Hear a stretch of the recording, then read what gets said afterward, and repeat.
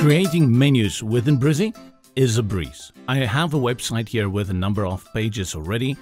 Go to the settings on the left in the sidebar and this will open the settings panel for you. You can see here by default my pages load and I've got a number of pages over here. Click on menus and then you first have to create a menu. From the drop down, click here and create new menu and type in the name of the menu you want to create. I'm going to call this main menu. Click on the plus to add it.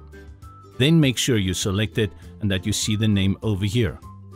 On the left, all your pages display and select the pages that you want to bring in. Click on Add to Menu. Then drag them in the order you want them to appear and save the changes. You also have other settings. If you click on the settings next to any menu item, you will see that you can change the label, give it a description,